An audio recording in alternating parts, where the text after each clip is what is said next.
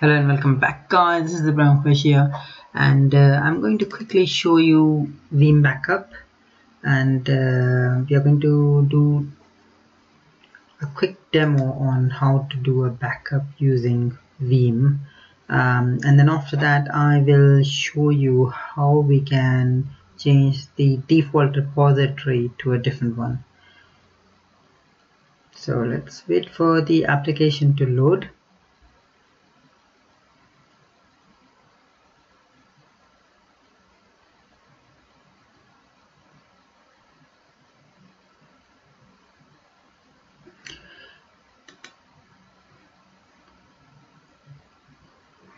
So I have got on my computer, this is a virtual machine which I'm using, and I have the C drive and I have the backup drive, and I have also got the V drive, which is where I have installed the application. So in total I have 3 drives, and this is where I have installed the application. And as you can see, there is only 17 GB free. So I can either expand this or I can choose a different drive to save all my data. Okay, so let's minimize this for now. So there you go, this is our VEEAM backup community edition which I have got running, and I have a couple of backups here as you can see. Now I have a VM which is WinJump02 which I'm not backing up, so let me do a quick backup for that one. Start, and I'll call it WinJump02.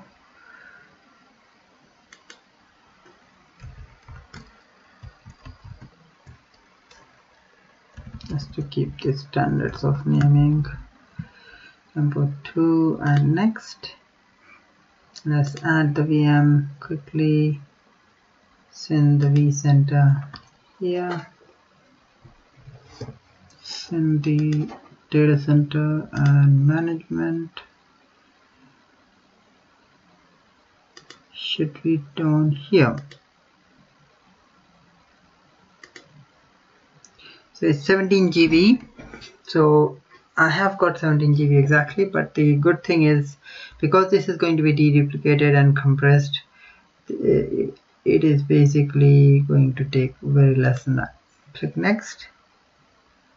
So this is a default repository, we can't change it, but I have created a new repo, as you can see, VEEAM backup repo.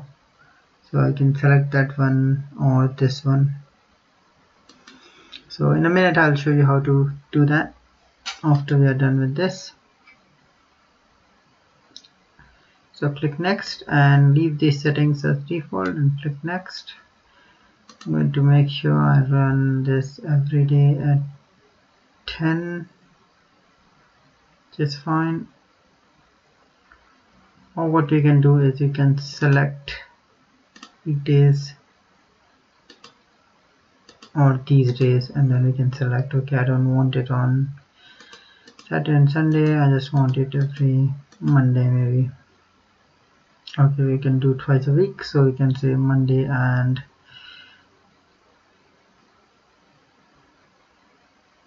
it's better if I go Sunday and Wednesday like that. Apply that and then finish. So I will also select run this job when finished. So I should start running it, and we can see it running here.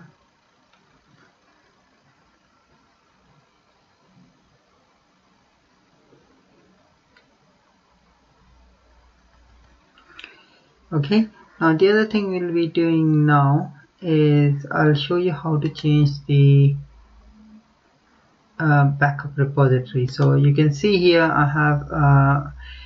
have already got the default one, and when you install VEEAM, there is no way you can change this default repository. You have to explicitly do it later on. Let's do a proper local one. So network attached storage is the one I was trying.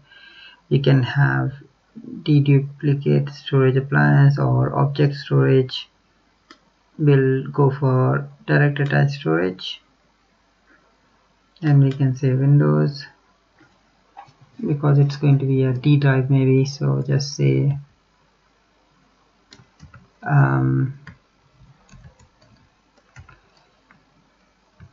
backup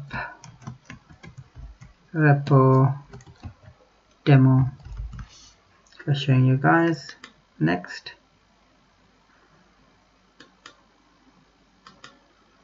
the VEEAM server.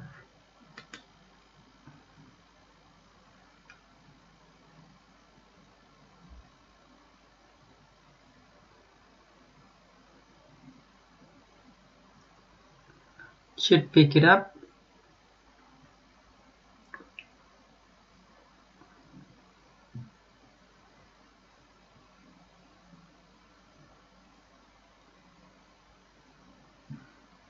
And then we just need to browse and select which drive we need. As I said, I have selected this one before, and then we can select a particular one for demo. Maybe I'll call it demo.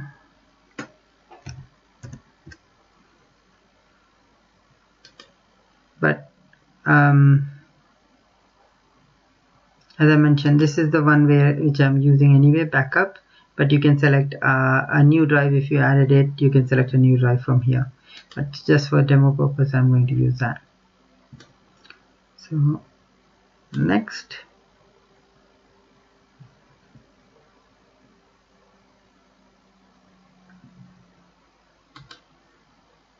just proceed, and then this is basically saying that it will use this particular location for SSD, and this is for instant recovery, instant as it says, blocks, and for instant recovery VMs. When you do instant recovery, it mounts NFS automatically, and that's how you have the VM running immediately. It mounts an NFS volume on your whichever drive which you are using here. So in this situation it's saying V drive, and that will be mounted on vCenter, and it pretty much looks like this. I'll just quickly show you.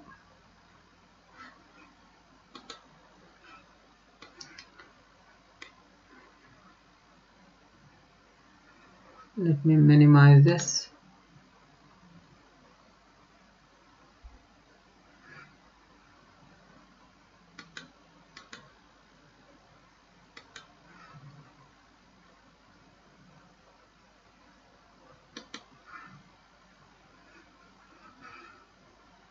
I'll show you once we are done with this setup. Click next.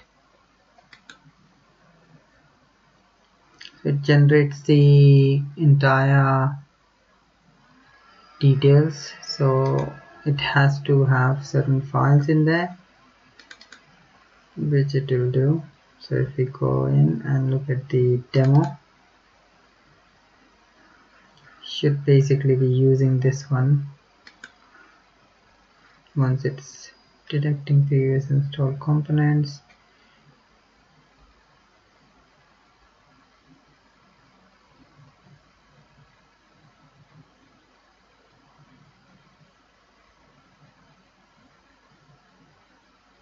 And that's pretty much it. We have already, so it has picked up these things already exist. If it doesn't, then it will say us.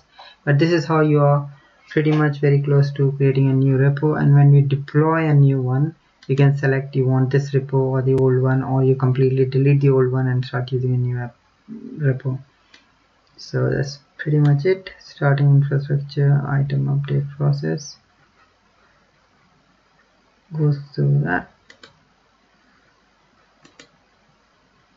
So this is the location we are going to use.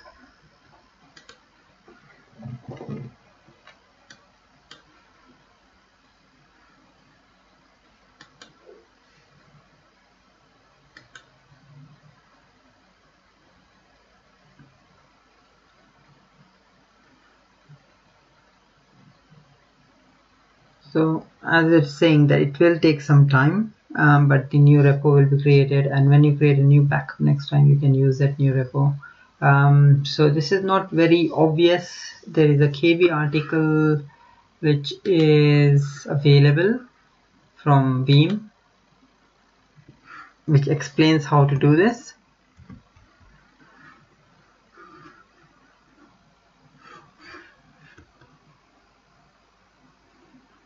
It's covering installed packages, so it's going through now.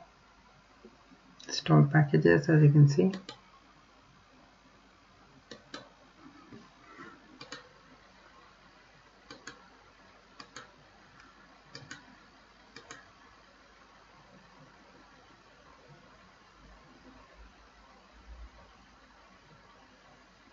Okay, we logged into the vCenter, and if we go to storage, you'll see a VEEAM backup, VEEAM 001. So this is a NFS share, if you come and see here, and this is basically presented from VEEAM. And if you are doing an instant recovery, and this particular VM basically runs here, and it's nothing more than the there you go, all the steps has been done. And now we can click next. So it's nothing more than the D drive which you saw here, which basically has the VM files, and basically it gets, this particular drive gets mounted there. As you can see, this is 17 GB used and 149 GB in total, so it will be similar to that information. So if you see here, no, this is using another drive. So this is using my backup drive which I have, sorry, V drive, which is having VEEAM installation. So that's what it has mounted, which is 100 GB and 4 GB used. So if we go back here, so this is the drive it is using at the moment, I think. So 3 to 4 GB is used, and this is what it is using at the moment. Now backup repo is here, and this is what it is created, as you can see. Jump O2. This is the new backup which I just did, and it's landed here. So this is how you create a new repo. When we click finish, you can see that it can have up to 4 jobs, and then you have like a couple of different repos here now. And when you create a backup job, you can select which repo you want for which job, and that's one way how to isolate things. Or you can have everything if you don't want multiple drives having backups, small drives. You can create a big drive and then dump everything on that one particular one. So hope you enjoyed the demo. Feel free to share this video to others. Don't forget to hit the like button and subscribe to my videos. Thanks a lot. Cheers. Bye.